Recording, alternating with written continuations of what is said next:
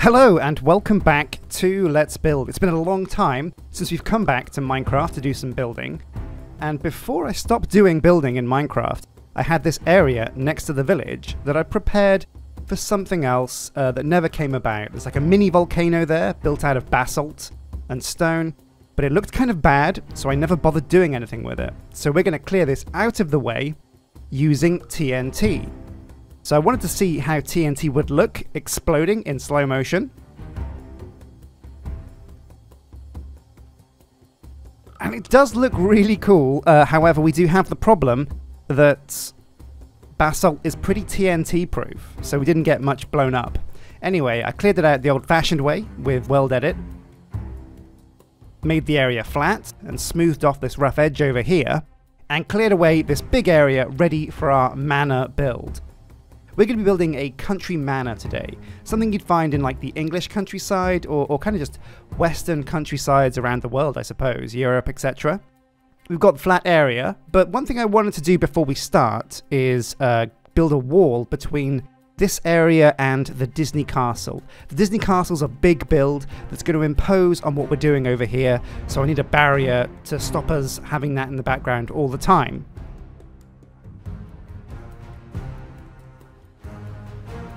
So I'm using just spheres of sand in a line to make a rough hill shape, and the reason why I'm using sand is because it falls down with gravity and creates a more natural looking landscape. And also it's easy to replace sand with stone and then give it a layer of dirt and grass on top.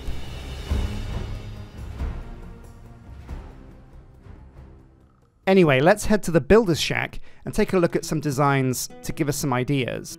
So I love kind of looking at Google and just saying, alright, let's find some manor houses and get some ideas. Took a look and kind of filled my brain with ideas going forwards.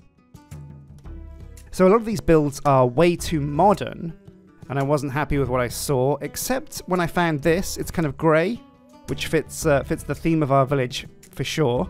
It's simple, it's old, it looks like it fits into the era, and it's got a really cool selection of grounds outside. It's got some great gardens. So once I found out what the building was called, I looked up a bunch of images for it just to get a complete idea of what it looks like, and now it's time to jump in game and do the building. Okay, so let's get to it. We're going to start with doing the actual building first. This gives us a center point to the build that we can shape our gardens on the outside around. So I've mapped out a square using these dark oak logs you can see around the edge, and then I've built a very thick wall of stone brick here in the middle, you can see. Now we've elected to use 2 blocks to make the walls, and this makes things easy for us in the future when we want to carve into that to make windows.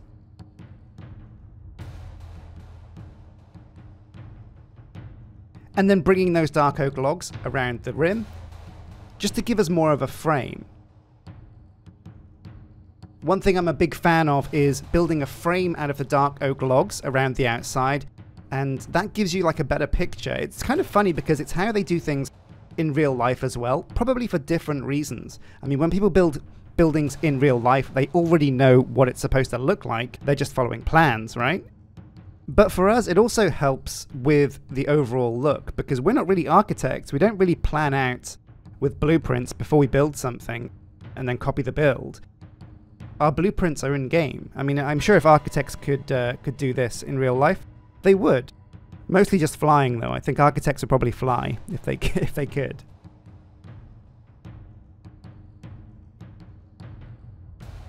Anyway, yes, once the walls are complete and we've gone up 3 floors, you can see I'm making the roof out of red concrete. And the reason for that is just because red concrete is a very bright color, and it lets us kind of map forwards what we're going to do with the roof. For example, if the red concrete goes down and everything looks okay, we can then start the more intricate process of putting down these wooden stairs. And it takes so long to do the wooden stairs that if I do my designs and test things out with them, I'll be constantly going back and rebuilding those upside down wooden stairs. and that'll take forever. But the red concrete gives us a nice template that we can be sure we're happy with before we add the finishing touches of the wooden stairs. So we're doing the turrets. Are these kind of turrets around the outside?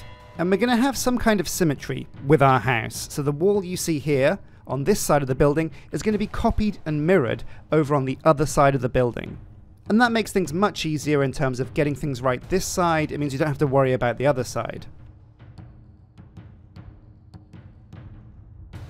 So I've got the windows here. They're just simple glass panes.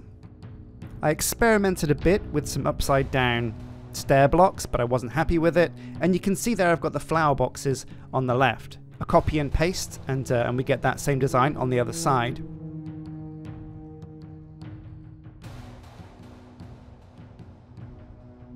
So you can see I made a slight mistake there on the left. The flower boxes are not using coarse dirt, they're using regular dirt. And you should try and use coarse dirt when you build a flower box. A flower box is as simple as just putting down some coarse dirt, surrounding it with trapdoors, and then once you close the trapdoors, you get a kind of closed box effect on your dirt, and you can put flowers on top. I've put stairs or slabs or something like that underneath the flower box to make the build look a bit more solid. And then I come around to design the middle of the wall, and I've used some fence posts, some walls, and put down some lanterns. So you'll see me here flick it to night real quickly, just because I wanted to see how things look at nighttime. Some of the most impressive builds just look really majestic at night, and I think it's very important to get your lighting correct so that when night does fall, your build still looks pretty cool and it doesn't look pitch black dark.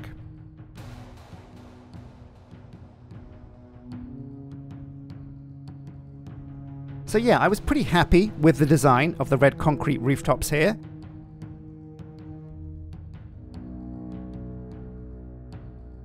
So it was time to finalize things and put down the wooden stairs. One thing I did change, you can see here, is I connected the kind of peaked roofs on the outside to give us a square that's in the middle of the top of the building. And I'm not sure what's going to be inside that middle square, maybe like a skylight or an outside courtyard perhaps, that would be cool, but we'll see.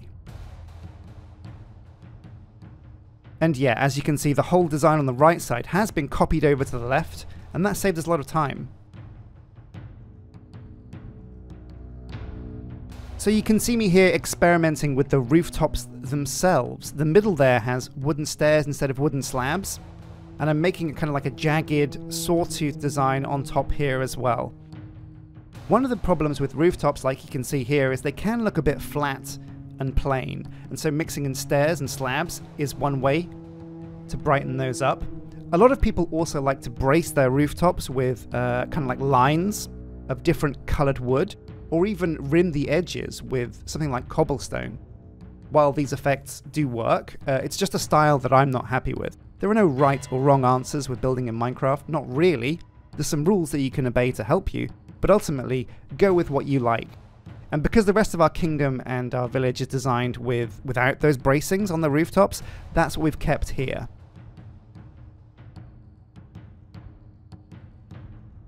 So we're around at the front of the manor house now, just literally building the left side. And again, this is something, well, actually I don't know. I don't think we can really copy and paste this very well because of the nature of the way the roofs work. But we can certainly copy the windows at least. And also, as you can see, this manor house is going to have 3 floors.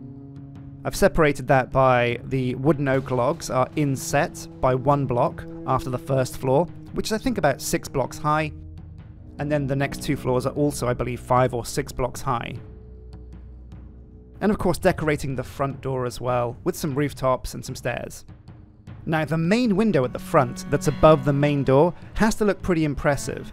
And you can see me here experimenting with different types of glass, and then trying again at nighttime, because the shaders I use make glass very reflective. So to avoid that, because I think that's a bit more of a modern look for our old building, I've gone with the glass panes that look more like nets. Anyway, that's most of the manor house kind of built, but I needed to get it out of the way now, because I want to raise it up, add some height to the build. So I've copy and pasted it away behind this hill so that I can build the gardens now.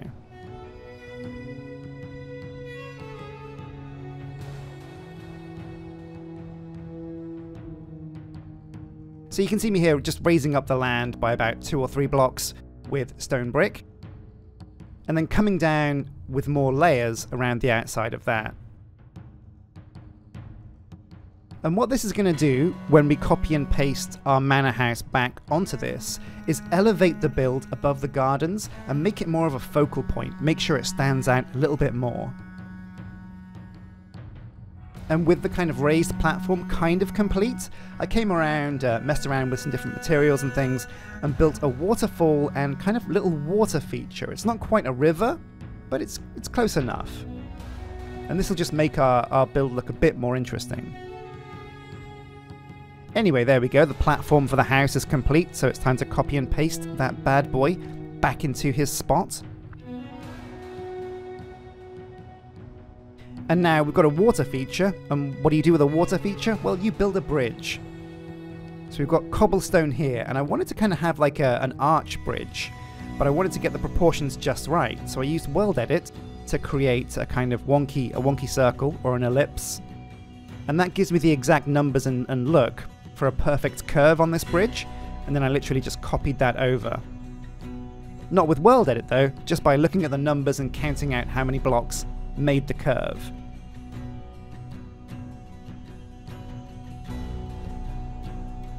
And then finishing off this bridge with some cobblestone stairs, some dark oak wood for the floor, cobblestone walls, and again these cool lanterns on some wooden fences. So previously in the build, in the village and in the kingdom, I've always used glowstone blocks. Glowstone blocks are great, they did the job like 20 years ago, but these days these new lanterns look super amazing. I mean, I call them new, but I just haven't built in Minecraft for so long. Maybe they've been around for a while. But anyway, they look really cool, they keep with the theme, and also they don't need redstone to turn on, which is a great boon. So what we're going to be doing here is building a wild garden. What's a wild garden? Well, it's kind of like a garden, just a bit more wild.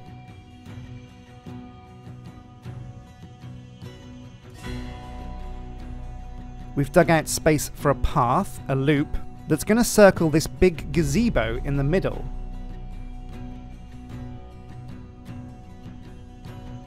And I want the gazebo to rest on a kind of like small pond, so you can see me here put some water in, and then use some wooden slabs to link up a bridge, and then fill some gravel in for the path. I used gravel instead of right-clicking with a shovel to make a path, just because I preferred the look. And also you can see, because this is a wild garden, I've put these leaves on top of the gazebo to make it look even more kind of untamed. And that's a look that I'm super happy with.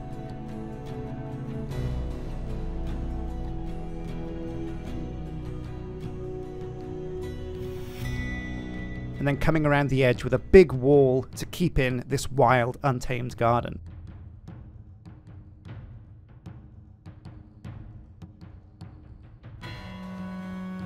So with the walls around the edge of the path, something that I think works really well is not using large sections of walls, instead putting them down in groups of 2 or 3. It helps break up the build a bit, and you keep the wall look, but you don't congest the build.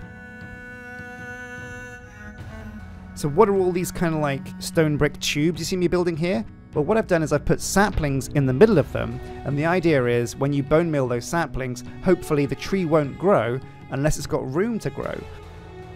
And that helps you get only the bigger trees from your saplings. Doesn't always work. Sometimes the tree just grows through the cobblestone or the wood or whatever you've used because it wants to be difficult. But for the most part, it's better than manually making all of your trees, which can be a bit of a pain. So with the wild garden complete, it's time to come over and build what every single manor house in the world needs. And that's a hedge maze, right? So we've got this kind of rounded square, rectangle thing, and we've pasted a circle to give it a rounded edge at the front, and that's just going to make our maze area a little bit more interesting. And again, just smoothing it out, adding some detail, and turning those blocks here into staircases just to give the build a smoother, more polished look.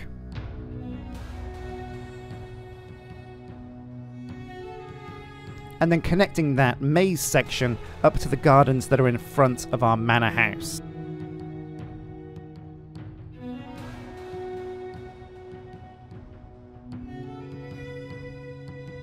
And now this part that I was looking forward to a lot. We're going to be designing a hedge maze. I've surrounded it here with leaves. They're about 2 blocks high, which is high enough to make a challenging maze. And then I used a shovel to carve out my maze. I spent way too long designing this maze. For some reason I wanted this maze to be actually hard to solve, even though I don't think anybody is ever actually going to have to solve it. Who knows?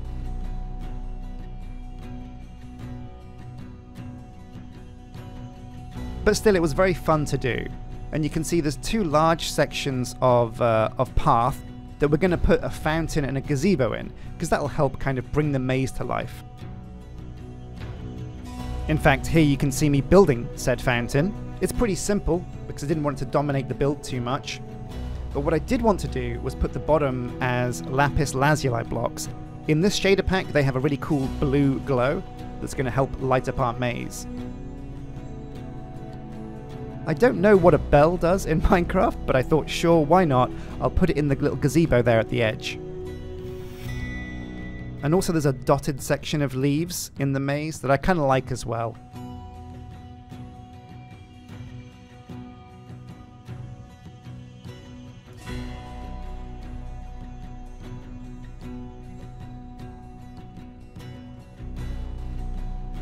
Now, leaves do make great hedges, and so why not keep that going and put the hedges all around the manor house? But also mix up this flat, straight edge on the gardens, again, just to give the build a bit more, you know, variety going on there. And some mossy cobblestone out front as a path for our main entrance to the manor house. Now here we go, we've got to build a fountain here, and I spent way too long going backwards and forwards on the fountain build. Everything was either way too ambitious, looked too big, it was the focal point of the build and it didn't want to be, or it just looked too terrible, too small, and not impressive at all. So you can see here what I finished on was a fairly simple build. And now simply putting down some logs, some leaves and some fence posts as an entrance to our maze, with some lanterns to light that up. I think it's pretty cool. And then polishing off the rest of the gardens with some hedges as well. Now, another thing a good manor house or some country grounds need are walls that kind of keep the whole thing boxed in. So once I built a small segment and was happy with it, I went around the entirety of the build, copying that out. And it's pretty cool. It's like a bunch of stone bricks, some iron bars, and some staircases. They look pretty cool. Nothing too flashy, but certainly not simple by any means. And also that's the kind of theme I want to go with on the main gate as well. Not too flashy, but not too simple. So I just used some iron bars and some lanterns. And now to plumb this whole thing into the village, I needed to build a road that would connect us to the main hub of the village. I'm using, I think, stone slabs here, and just carving out a simple path, doing a bit of terraforming, digging away some blocks, adding some, and then adding some trees as well, just to make it look a bit more natural and pretty.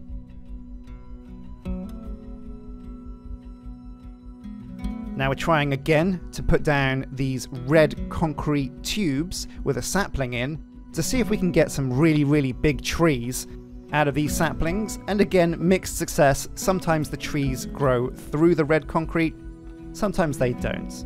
But them's the breaks. If at first you don't succeed, try again. And also I wanted to put this flat section inside the grounds as trees as well, so we've got like a mini apple orchard in there that people can come outside and go and pick some apples from maybe. And then with one last pass around the grounds to put in these roses, these peonies, is that what they're called? Are they called peonies? I don't know. But there we go, the build is finished, and I'm super happy with this. I think I'm really happy to come back to Minecraft building, and I'm very pleased with what we've achieved. We've got our first guest as well, traveling merchant with his llamas, Dolly and Dot. And you can see here a quick switch to night mode and a slow-mo zoom-in cam shows us that when night falls, this build really does come to life. I'm really happy with how this area looks at nighttime. Especially the lapis lazuli in the fountain. That really looks cool. So thank you for watching Let's Build. We're going to be doing these once a week, so make sure you check back next week for the next build. I really want to complete the kingdom. It's something we started but never finished, so I've got my eyes fixed on getting this whole area completely done. Like and subscribe, and until next time, take care.